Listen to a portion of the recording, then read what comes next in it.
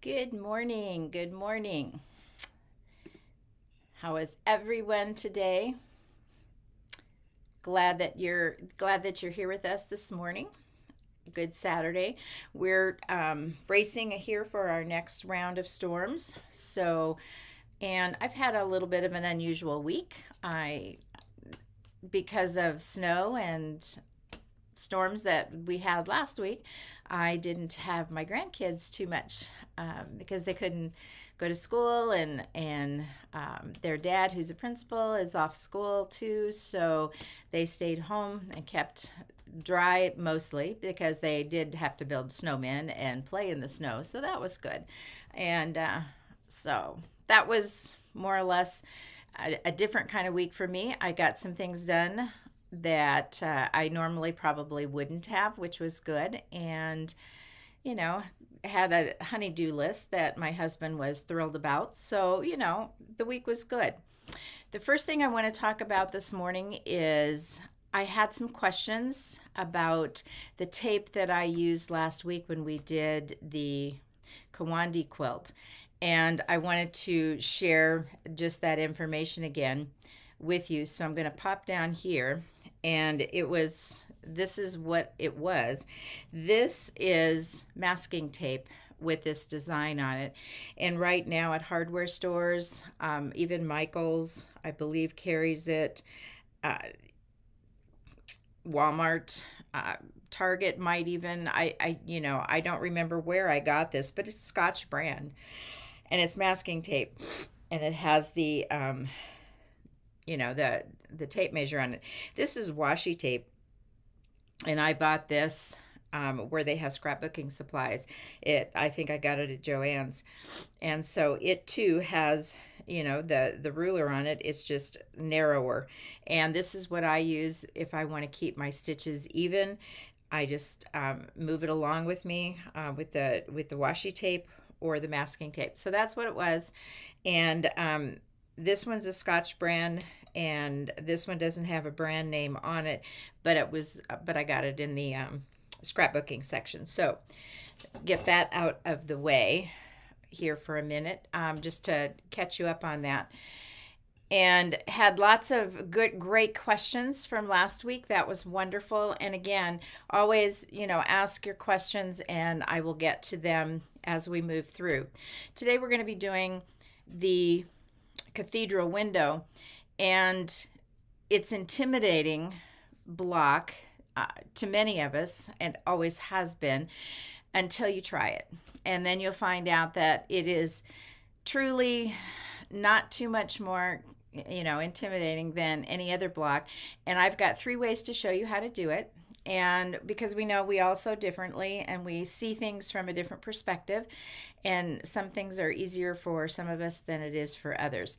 And so I'm going to start with the traditional way to put a cathedral window together that I learned many, many years ago. And then I got 2 other ones that have been designed, and I'm not sure who the original designers were of them. It's just things that I've learned along the way and have forgotten who I learned them from completely. So the other, I'm going to go from what I would consider the most difficult to the simplest, and it all depends on how your brain works and how you put it all together to make it work for you. So let's get started, because it's going to take a minute for this all to be done. Let me drop down to the table, and I'll keep and hello everyone. Thanks for popping in and saying hi. Do appreciate that and the questions that come with that. So to make a cathedral window, I'm going to go through this step by step so that as we move through, we're not jumping ahead to get to the end. You saw a picture of it on the Quilt Show newsletter, what a cathedral window looks like. And as we move through this, you're going to see step by step exactly what I do. And so the very first thing that I did, and the measurements that I am using make it so that I can use charm packs and mini charm packs. And just for the record today, the store has some beautiful charm packs, and I'm not quite sure about the mini charms, but John is with us today on live stream, and so he might pop something in there if they have the mini charm packs in the store. But they have some awfully pretty charm packs if you're in need of some of those. So I started by, and I use freezer paper. I use freezer paper a lot because I can iron it down. The fabric stays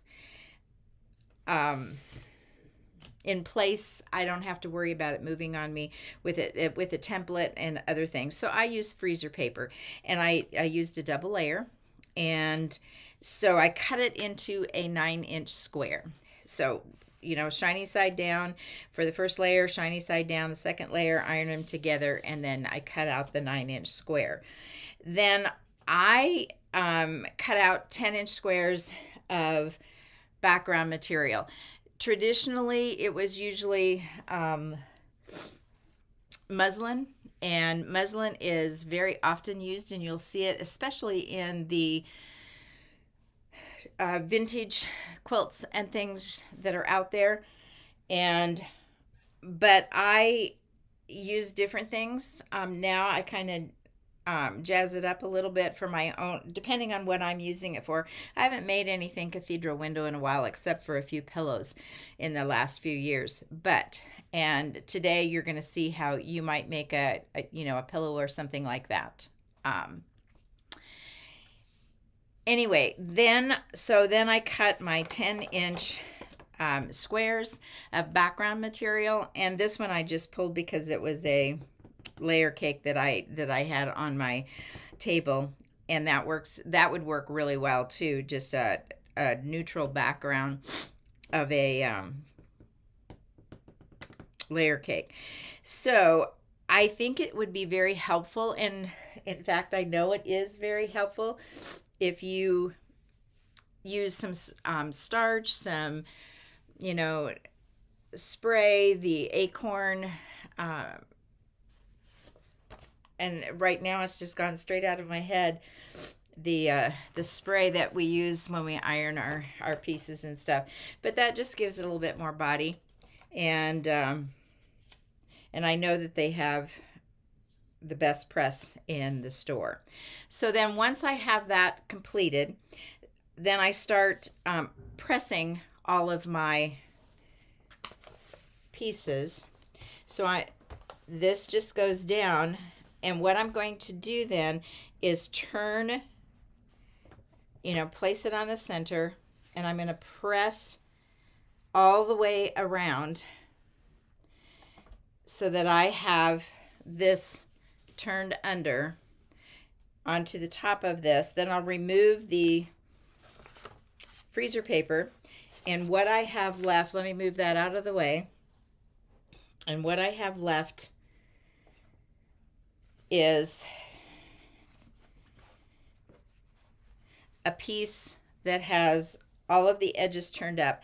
One of the things that I found was helpful for me is I dropped a dot of glue in the corners and re-ironed it, and now comes the folding part. And this was already a piece that I had folded and ironed so that it would go a little bit quicker this morning. So you start at the corners and you fold those corners up to the center. I made a press mark.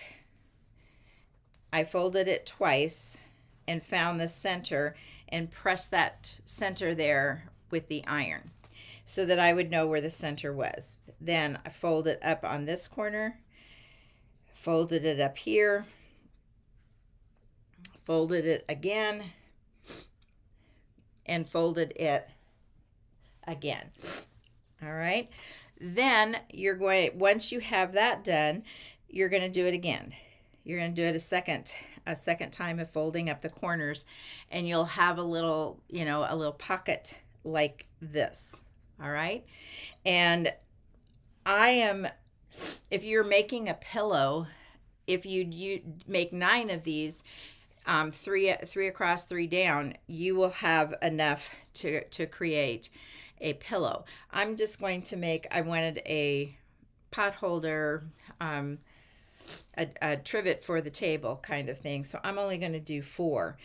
So you make, you know, your 4 of those, or 9, or if you're making a whole quilt, however many that you need. And these come out to be about 4.5 inches.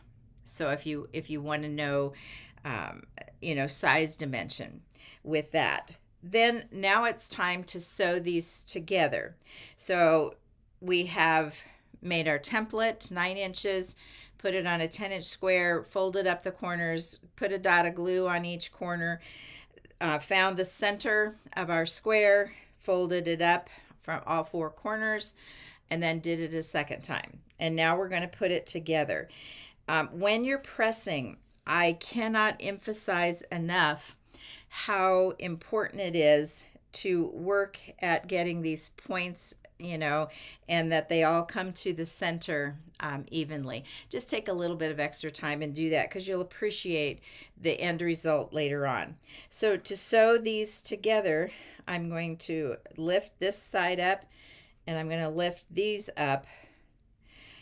Press, not press, I'm going to pin, because we're going to sew on that crease along there.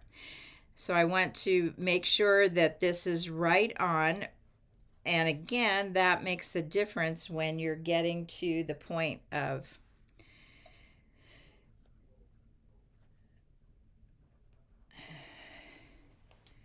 pressing and sewing what actually makes the cathedral window. So I'm going to drop a couple of pins. I put them over here. Others will put them on this in the center. Do what works for you. But what I really am paying close attention to is I want, you know, the point of the fold on this side and the point of the fold on this side very much together. So taking a little bit of time to do that. So let's sew that.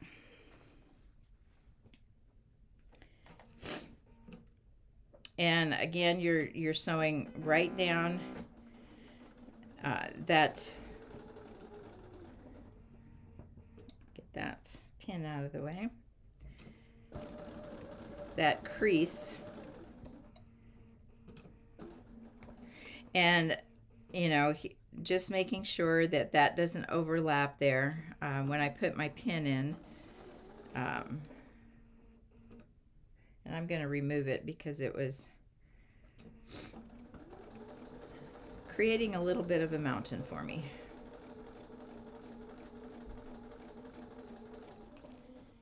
All right.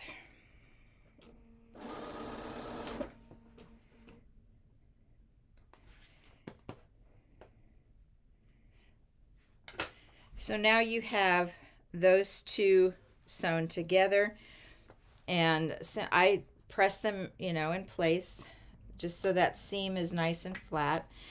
And I'm going to pay attention to my corners that I am pressing. Excuse me for not moving my camera, for not moving.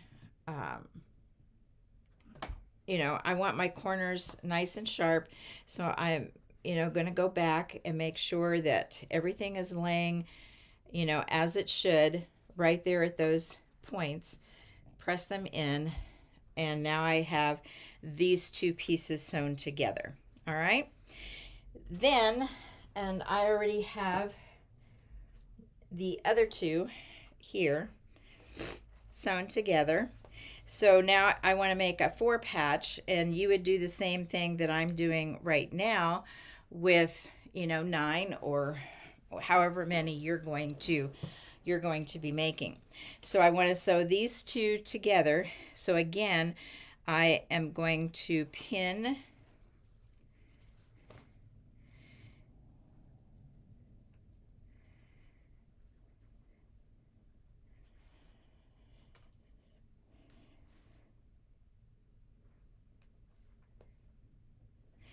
and I, you know, really want to make sure everything is lined up. And so I'm going to start with my edges.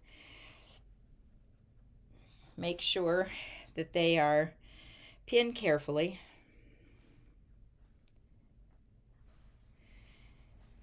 And the other intersection, that center intersection, is another place where I want to make sure all of it comes together. And I'm going to drop my pin a little bit further down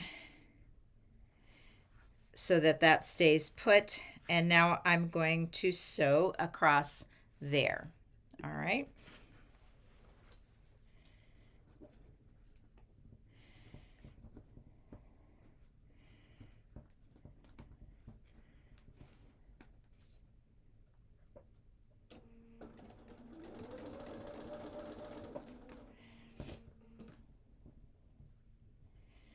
As I sew, I just want to make sure that everything stays flat, all my points are coming together. It's really no different than anything that I sew, because we all want our points and everything to match up as it's supposed to. And if you just take an extra second or two with your pressing, you're going to get that to all come and flow together very nicely.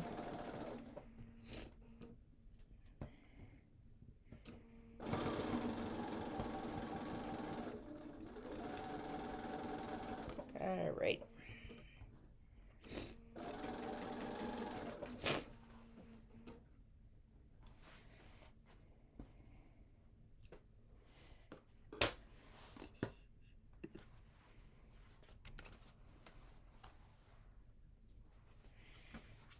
All right. So now I have this row. So I'm going to drop my iron right there in the middle so everything is pressed back down. I want to make sure again at this point that it's all coming together as it should. And I don't want to iron on my mat. That wouldn't be very smart.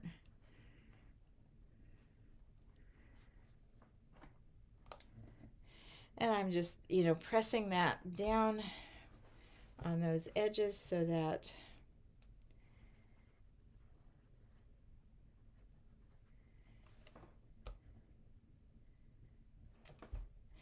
all right. So now we have a piece that looks like this. All right. Now, our vintage ones usually just leave the muslin and we work, and when these get folded back, you're going to see more muslin in here. And sometimes I like that. That's what I'm looking for and would appreciate that. But sometimes I like to jazz it up a little bit. And a couple of things happen right now. At this point, you would sew these together. All right, so that they are attached. You can do that either by hand or you can do that by machine. And if you're going to do it by machine, use a very, very narrow zigzag so that there's no chance of you missing that center and that it's all in there. And just, a half an inch to an inch, both vertical and horizontal across that. And it'll be seen on the back, but not a big deal. Or take a needle and thread and close those in. But what I plan on doing,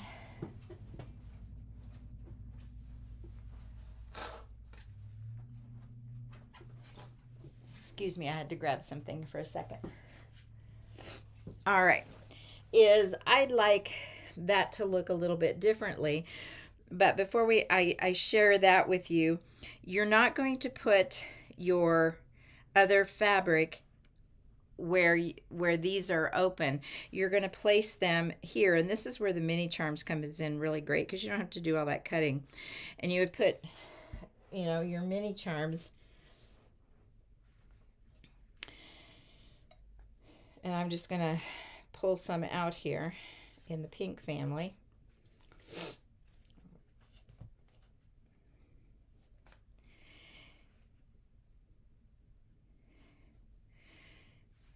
And, with 4 of them, I we'll get some green going on here too. So some green and pink. And, you know, put them in there however, you know, you wish to put them.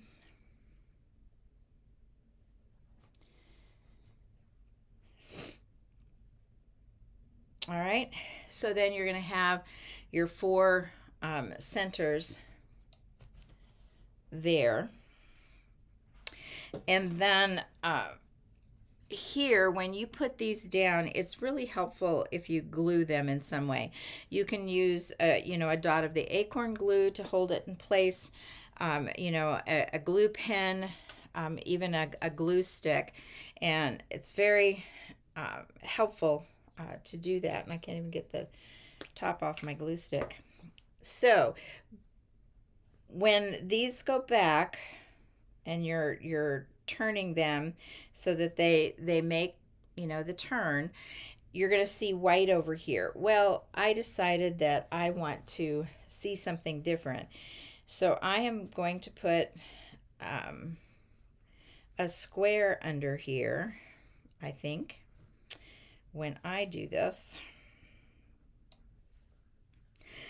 And now is when I would sew this. I would put all of these in here, and I cut it about 4 1/4 because these are 4 1/2, but I needed a little bit of space so that those fit inside there. So this is just my take on it. These do not have to be put in here at all. And I would tape that down. Then this is where I'd go to my machine and I would, you know, sew these down, or I would either do it by hand if I was going to do that.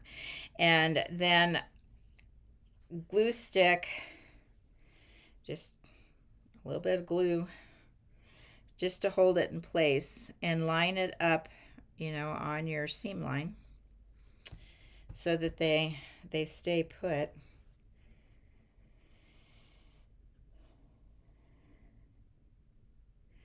And, you know, center those in there and eyeball them.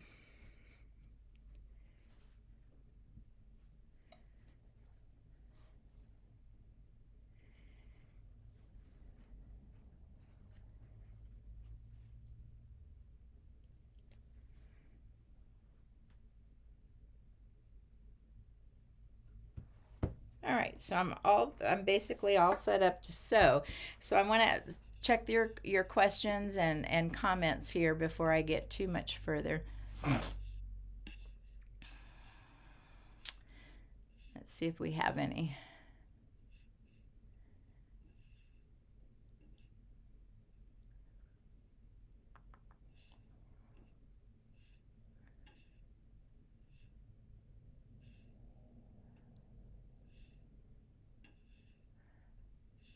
Okay, so all of the squares need to be stitched together first. If I wanted to make a 10 by 10 table topper, then I would construct the 100 squares into the base as the first step. Yes, you would.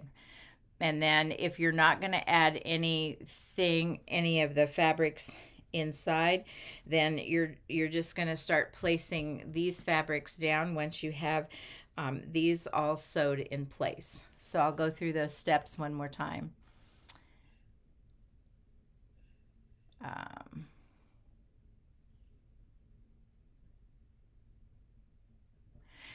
The 4 meeting points sewn down. Yes, I can do that. I'm gonna take and so I simply put a knot. I'm gonna put the knot at the back of my piece so that it's not showing on the top. And by hand, it goes pretty quick. I simply go across, you know, pull that in, grab it from, you know, the other side.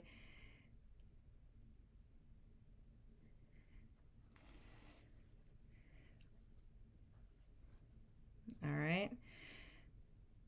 And I'm going to add another stitch just to make sure it's nice and firmly held in there.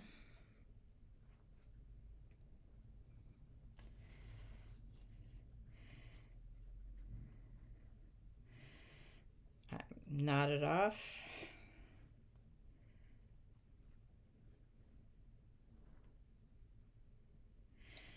And I'll pull that knot to the back or into the center of that, so you know there isn't anything excess there. So I basically just put that in, and this is the one that I will sew for you to show you the next part. Because all right, so we're ready, you know, to work at this. Now, as we're gonna start to sew these, basically we'll be pulling, you know, these back so that they make that. And here where it's already sewn, it's probably easier for you to see. These simply just pull back into that curve, and that's the curve that we're going to sew down. If I'm doing them one at a time, I will sew this one and then I'll move across and sew that. But the other thing that's really kind of nice, so I don't have to stop and start over and over again, is that if I start here, I can sew here and then just continue on this side and sew to the end. And when I come to, you know, the other one, you know, across from that, I can sew this one back, you know, this way. This one would come this way, and then this one would be, you know, this way. And I can keep sewing, and then I don't have to stop and start. Or you can do them one square at a time. So these are all in place. I have sewn, you know, this square in. So I want to take this to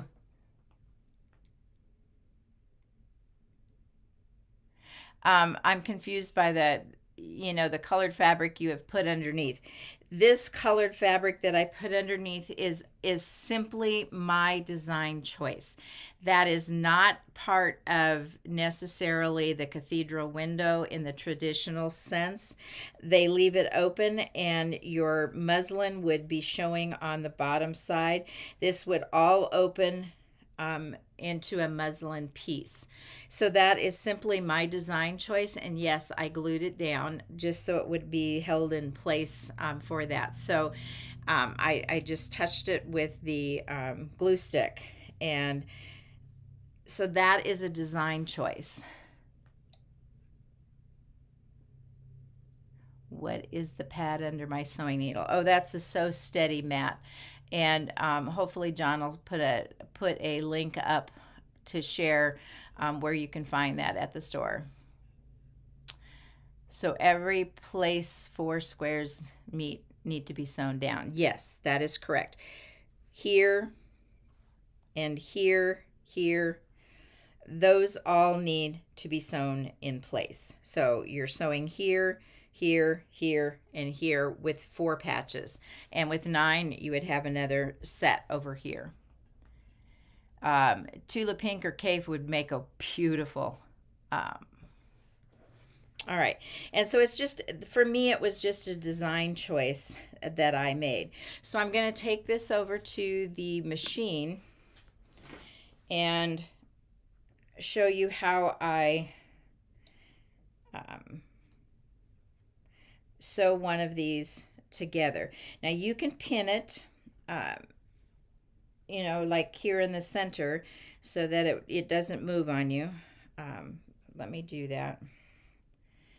It's kind of, for me, it's a little more awkward to pin it, but you can, and I will, so that you know that that's a possibility in there.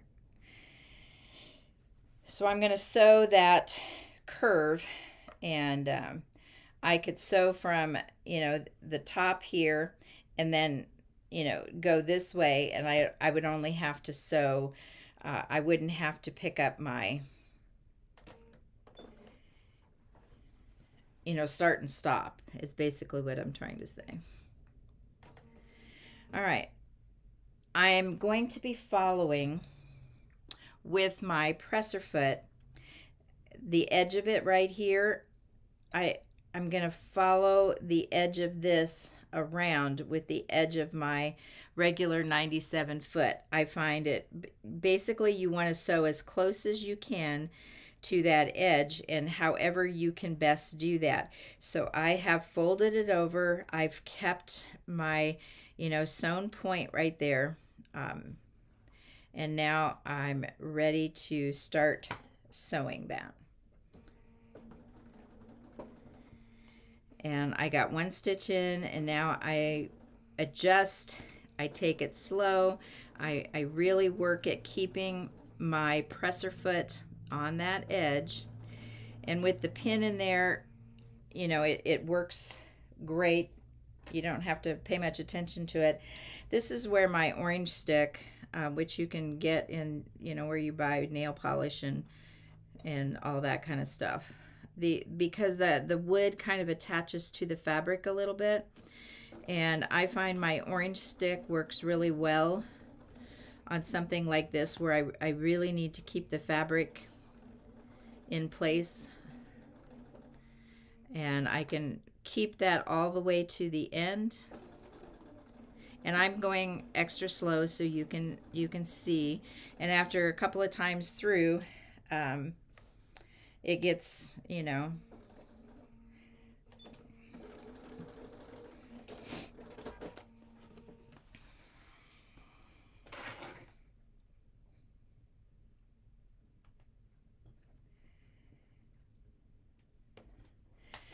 all right.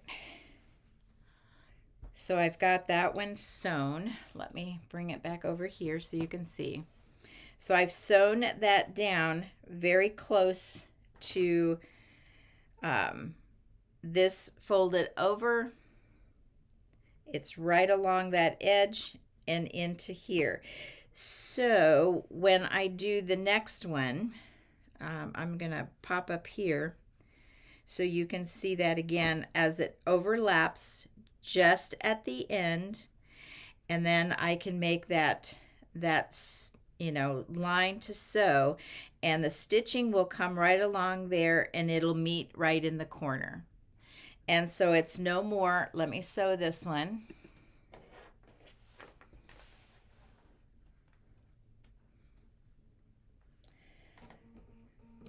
So my presser foot's down. I take that first stitch in there so that I can pull this back, and a sharp,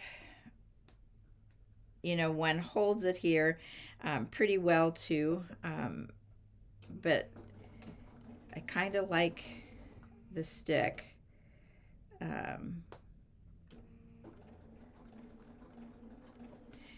But I do recommend some kind of stiletto as you move around.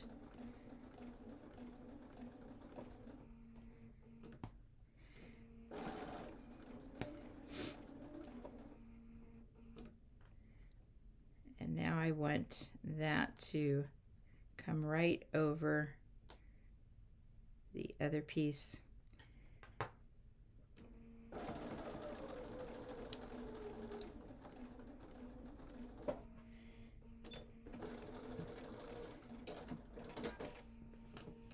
All right, so you now have this one sewn. These two come to a nice point. This one comes around, and you would keep, sewing those. Again, generally speaking, I didn't sew all these together right away for you. So you can have, that another fabric peeking out underneath. It could be a solid.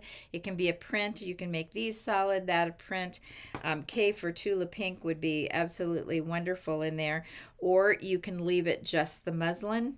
And when you sew this back, what you see is the white fabric underneath, and that draws your attention more to this. And this is where another design element might be, is some of those shot cottons or a linen underneath with, a complementary fabric here, and it would give you a really elegant looking pattern on your cathedral window. This was a little bit more springy and fun is what I was going for, so I put that extra piece in there. That's strictly a design element. The other way is to leave this, like this. You're still going to see, this sewn down as you look at it, and you're going to get that shape of the cathedral window, but you'll have the same fabric showing through that you have pulled back here. And like I said, with a shot cotton or a linen or something like that, and a pretty piece in here would just be fabulous. And if you made a pillow, Dupioni silk, I've made one with Dupioni silk in the past, and that was quite pretty too. So this is the traditional way that a cathedral window goes together. Let me make sure there's no other questions before I move to the next one. My stiletto I got from a person who came to my retreat and made it for me. Do you backstitch when you start and finish sewing? Yes, I do. Mine has the Bernina that I use has a lock stitch when I start and when I finish. So you didn't see me backstitch, but yes, normally that's basically backstitch.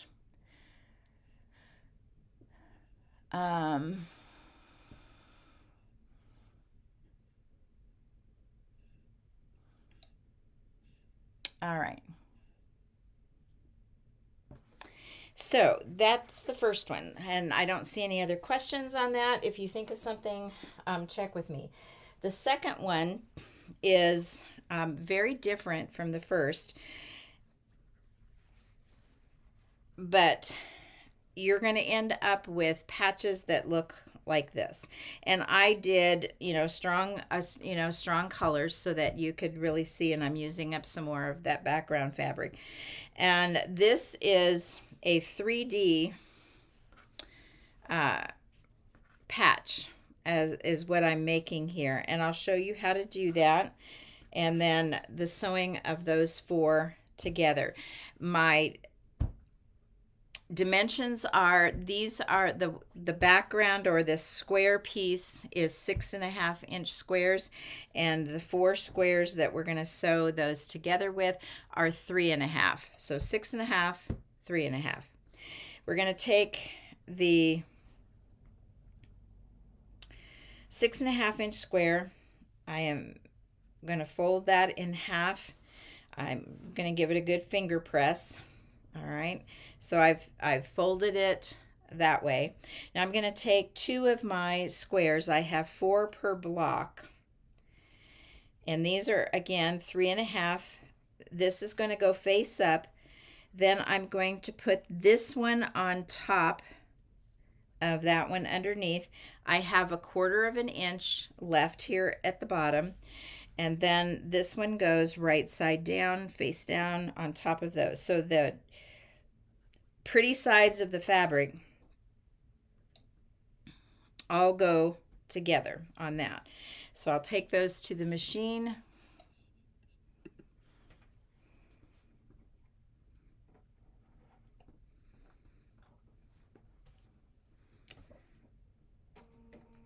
And I'm going to sew down that right hand side 1/4 inch.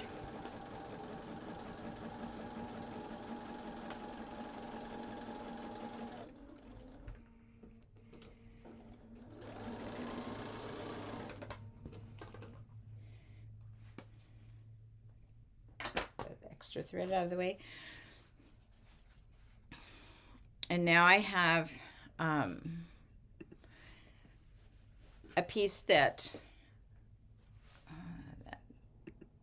there we go. A piece that I have sewn on the right side, open those up, pull them back, and I have a piece that looks like this. And I do like to at least finger press those for the next part that we're going to be doing, just to keep it out of my way. So now we're going to do the same thing on the other side. Flip that over. I want my square right side up. This one has the right sides to the outside. 1/4 inch at the bottom.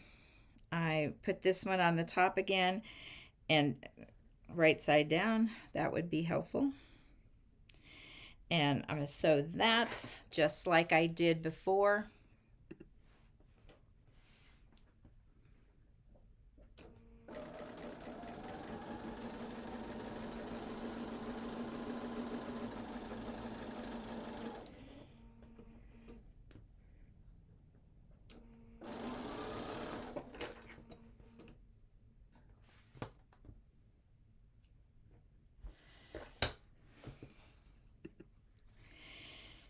And now I want to press these open, and where the fold is, it's bent over, and it just makes it a little bit easier to fold if you just take your scissors in there and snip that. Don't snip into your seam line, because that would kind of be a disaster. It just makes it easier, and I'm going to press those open.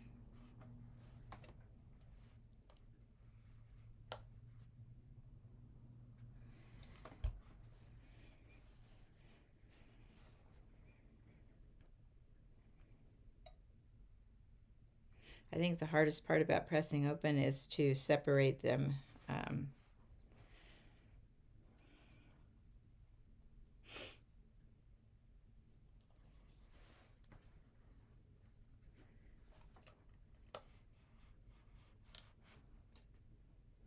All right, so now I have that open, and you're going to go, so now what? And if you've never made a 3D flying geese or a 3D bow tie, this looks a little crazy. So now you have this little kind of a pocket in there. You're going to bring your seams from either side together. Get those lined up and pin that in place. Again, I press from right to left across the seam so that my needle can stay put. Then I stuck my finger in there, made sure that that was pulled out, that it was not going to be in the seam line. Line it up, and well, that is not what you should do, is press that over there. Didn't even notice that. So let's pretend that we're starting all over again. And I put my needle in on the right side, go to the left side, and that way I can sew into the seam line without anything moving before I remove the pin. So I stuck my finger in, moved everything out of the way, lined this up,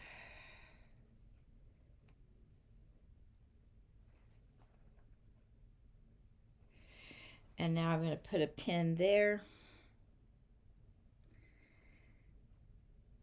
and do the exact same thing on the other side. Again, making sure that that's down, that I won't catch it as I sew, and get this all together.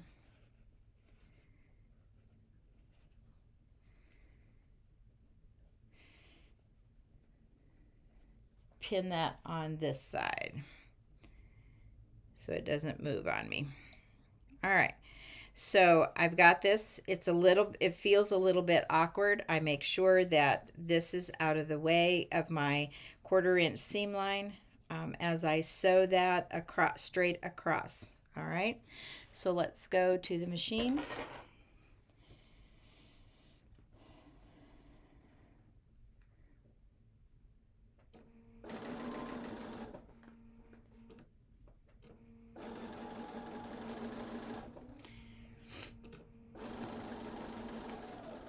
Here you can see that I can go all the way up right into the seam. Now this is where you have to take a second and just make sure that this side now is all of that extra bulk is out of the way, and you're going to finish that off.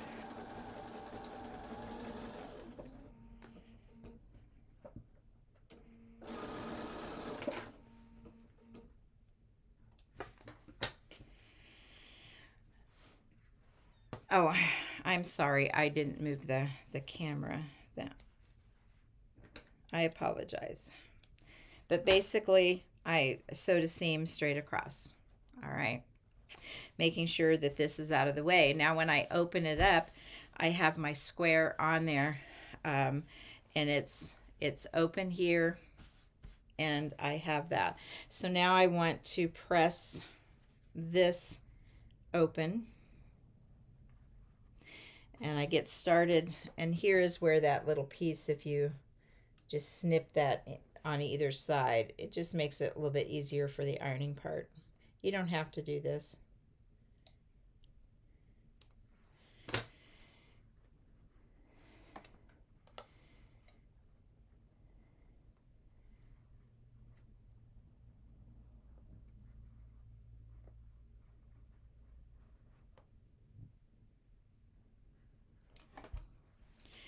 All right, so now I have these 4 squares. I want you to think about these 4 squares as you would, because when we do this, you need another square in here. All right, and so how do we get that square in here when we've done this? It doesn't kind of make sense until you think of these 4 squares like you did those 4 small blue squares. So we are going to sew using our 5th square. They will be right side out, and I'm going to do exactly the same thing that I did before. I have my square right side down.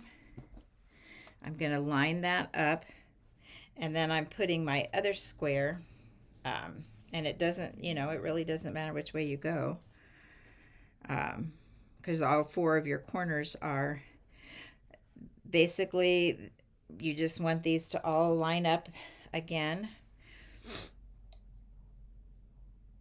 And you're going to do exactly the same thing that you did before.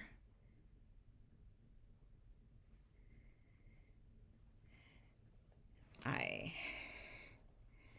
want to make sure that my seam lines match up. And the reason that I'm being very careful with that again is because the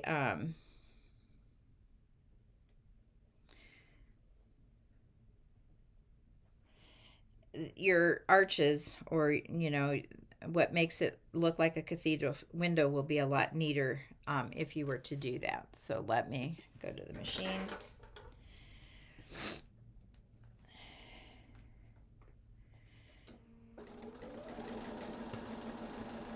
And again, I'm going down the right side with the fold. If you look, the fold is down as it was with the first. And I can get into that seam line before I remove my pin.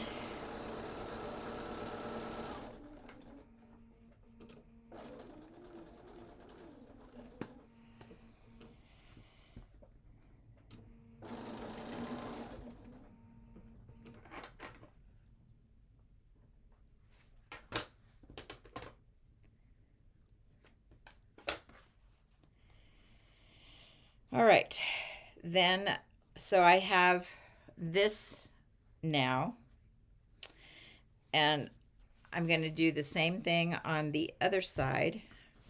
I have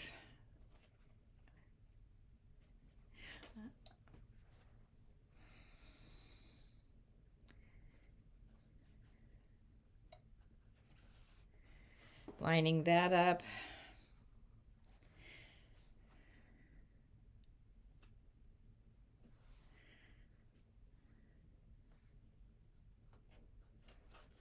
Actually, let me go this way. Making sure my seams again line up where they're supposed to, pinning from right to left. All right.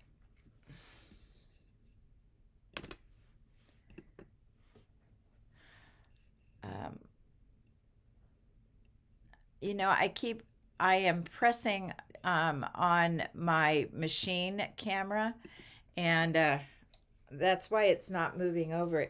It's today I'm having to press a couple of times to get it to change. Apologize.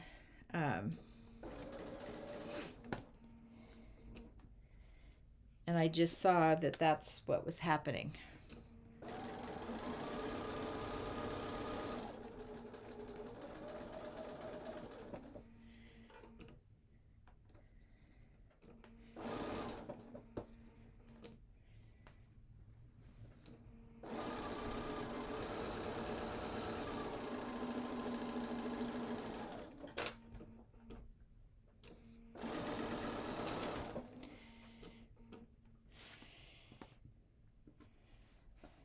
All right, let me go back.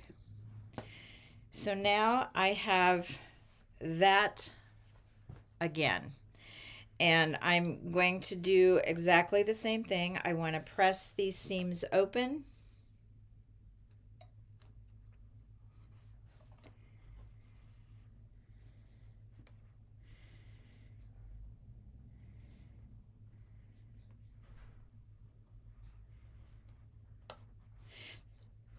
Class is taking a little bit longer today, and I apologize for that, but I wanted to show you all three of these because they're very different, and they go together a little bit quicker. You get a completely different design element from each one of them. And so now you're going to be doing the same thing again. You have this one open in the center. I want to line that up first with the center seam.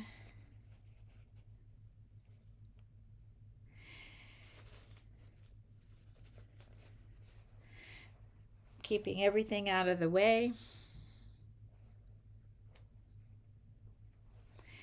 And my finger goes down. I again lining up my seam lines. This comes right up to the left side of that seam.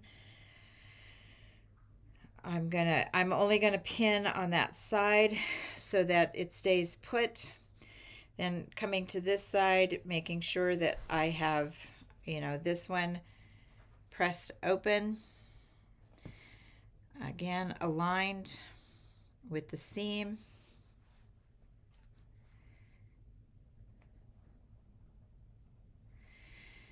And then I'm going to sew all the way across that seam. And there we go.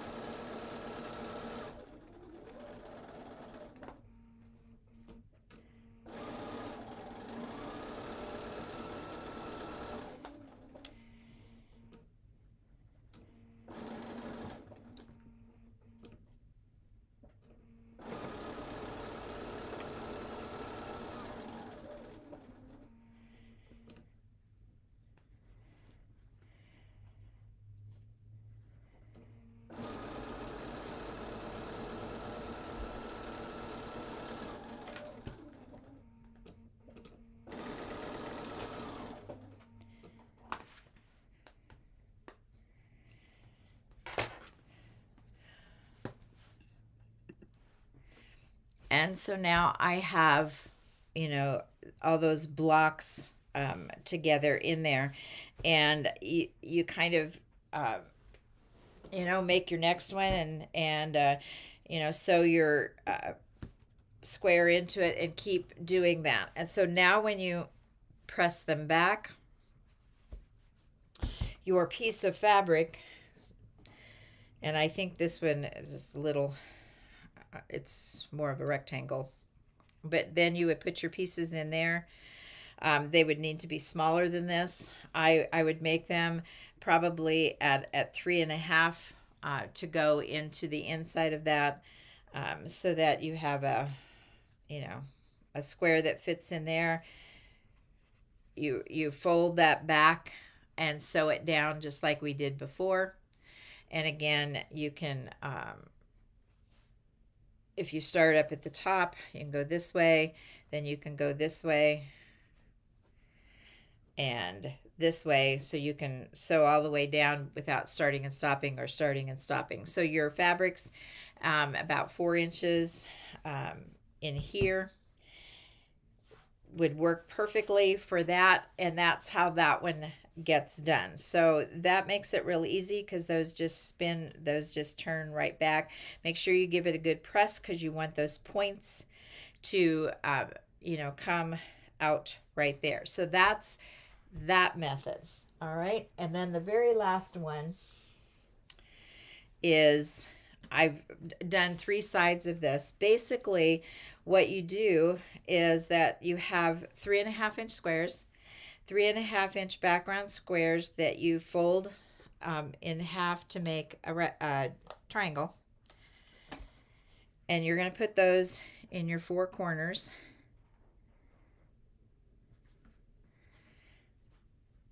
So that they, you know, and then the other 2 would go on this side, so you would have a square. You're going to lay your piece of fabric over the top of that square so you don't see those seam lines in there. When those are all sewn together, then you simply, again, I glued that in, and this is probably the easiest one, but the one you need to really take the most care when you are sewing these together at those points so that it doesn't overlap. You've got a good 1/4 inch seam line. I would actually take a ruler and you know, measure and trim if I needed to, because you want those points to come in really well there. And I sew it exactly the same way. I get my first stitch in, then I pull everything back, and I can sew it down, and I have my cathedral window. Now you have the same issue here as you do with the next one. So what you do is that you would place your next 3 here, and you would before you sewed these together, you would have, you know, your pieces here, and you're going to sew your next 4 patch together, put your next block in. So these are, you know, those go into those corners, and you keep sewing it that way, and you have your cathedral window. This is probably the quickest, the easiest, the least painful, and this can be done also.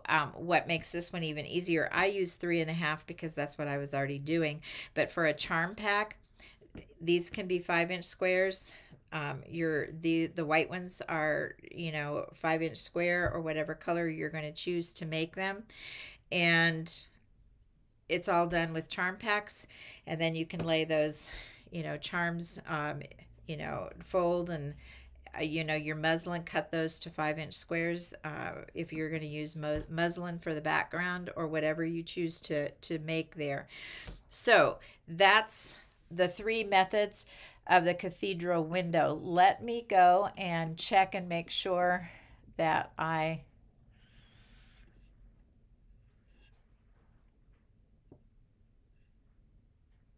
yes, keeping the camera in shot. I don't know why. I think there was something here on my desk that was blocking my finger from getting it or something.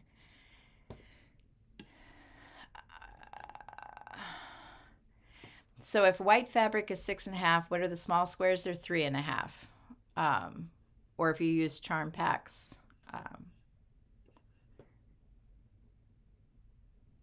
When you sew at home, do you watch TV or listen to music? No, I don't. That distracts me, and I don't sew as well. But I know lots and lots of people who do that and find that to be very effective for them. So I think it's just you and your personality. First type of block I ever saw. A friend's mom got me into quilting. Uh, Wonder clips. Yeah, wonder clips could help possibly. Why do you use enders but not leaders when sewing? I did have a leader on there.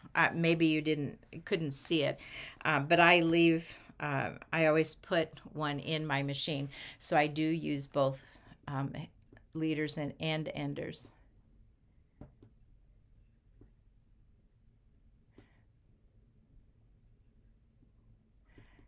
Do you use batting with those quilts since you have several layers of fabric?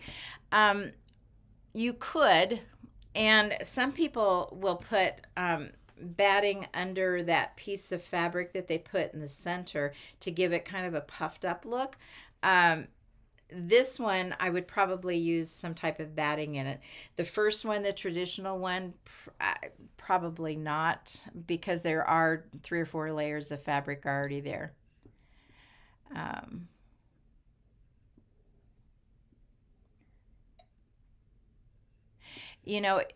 Diana, if your mom had them and they're not quite even, just go back and even everything up to the nearest, or the smallest squares that she has, and you should be just fine with that. Which one uses less fabric? I think they're all fairly equal. Probably the last one that I did would use a little bit less if you're using a charm pack, but you still have the yardage that you'll need for whatever, what I used is my white fabric to cut up. The others, yes, you would need backing. The first one, you wouldn't necessarily need the backing if you hand stitched your pieces together. But if you use your sewing machine to block those down, let me go back to that one and show you what I mean. Let me drop the camera. Where you have to sew these down, if you did it by machine, that's going to show on the back, a little zigzag. So if you did that by machine, you would see it on the back, and then whether or not that matters to you. If you do it by hand like I did, then nothing shows on the back, except the sewing that you did around your white strips. So that would be what you might want to think about for that. So I know, Lynn, it's amazing what people come up with. Would you put the backing on before you finish sewing the edges? Or how do you attach the backing to finish it? Basically, I would put the backing on just like I would any quilt, baste it, and then put a binding on it around it, or do the pillowcase, the turning, whichever you want to do. So you would do it the same way. The backing on, and use when you sew the curves as part of the quilting process, then layer all 3 together before you even start that process with the backing. It might get a little bulky with that. I don't know. I've never done it that way. I've always, I've done pillows and things like that. I've never made a full quilt since I did it with my mother. So that would be my suggestion with that. If you have the space or even long arm or one of the table ones, then you can make that as part of the quilting process with the backing on it, especially for that last one that I did. That would work really well for that.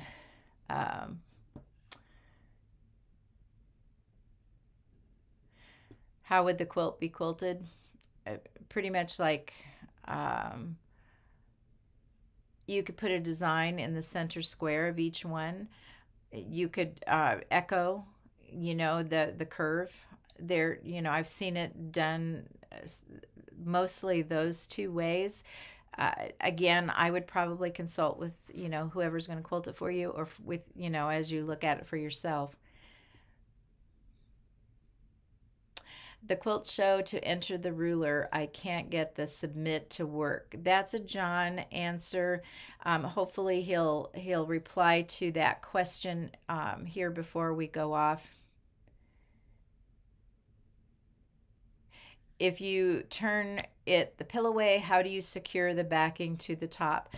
Basically what I do, let me go down here. I would have a piece of fabric. If you put 9 together, it makes 13 and a half. And then I simply put my backing on top of this face down. I sew and I leave an opening. I turn it and then just close it. So I turn for the pillow. Because you have a little bit of space at the points for that. So I do a pillow turn and put my pillow inside, stuff it inside, and then I put them together and either hand sew. I usually hand sew it because it looks a little bit better for me if I don't do it. So that's how I do it. Hopefully that answered your question. Are there written directions on the website? No, there are not, because you can make these pretty much whatever size. The first version, the size was, remember, I had 10-inch squares of your background. I had a 9-inch template, ironed those to the back side, glued the corners, and then I folded it in once to the center and then the second time. And that was the measurements for that. And then the mini charms were what I used for the center parts of those that folded back. My design element that I put under it, because I just wanted to add a little bit more color and a little bit more fun, because these squares end up at 4.5, I cut them at, I think, a 4 1/4. So, or maybe even a little bit shyer than that, and glued those, down underneath so that I would have that peeking through. But that was my design element. So hopefully that answered that question for you. So the sizes were, 10-inch squares for the first one with 9-inch template, fold those back.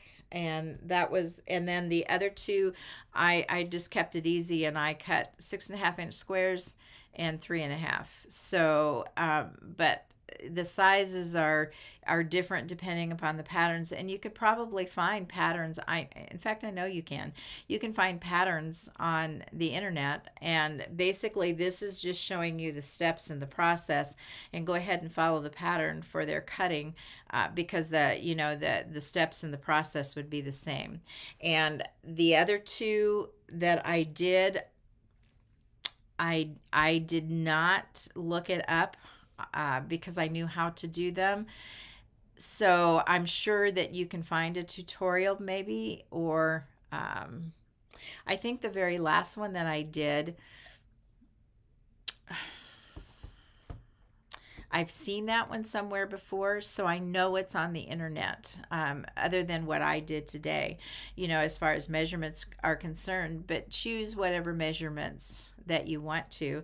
And one way to look at that would be to do the measurements like you would for a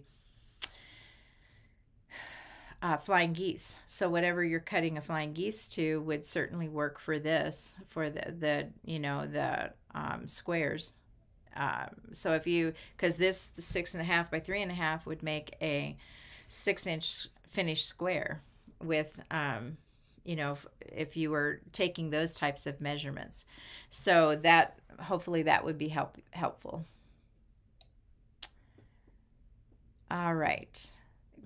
They were great questions, and thank you for sticking it out a whole lot longer today so that I could show you all three, because they're different and it depends on you and how you like to do it. And quite frankly, I like all three methods. They all look good. The last one is a little bit larger because I do use charm packs, 5-inch squares, and so that's kind of fun. But the first one is the more traditional one, and I really love doing that, and I don't think it's hard. Once you have it down, it's really not that intimidating. Wonderful. Yeah, the traditional method isn't as daunting. And so sometimes I think we scare ourselves out of doing stuff. If we had just try it, we'd find what am I doing next week? I think I'm going to be talking about, there's 2 new rulers that are pretty amazing that came out with Quilter Select, and I think I'm going to put something together to make using those, a 60-degree and half square, quarter square, triangle ruler. And so I think that's what I'm doing next week. So you guys are all very welcome. You all have an absolutely wonderful week, and I will see you next Saturday. Thanks for being here.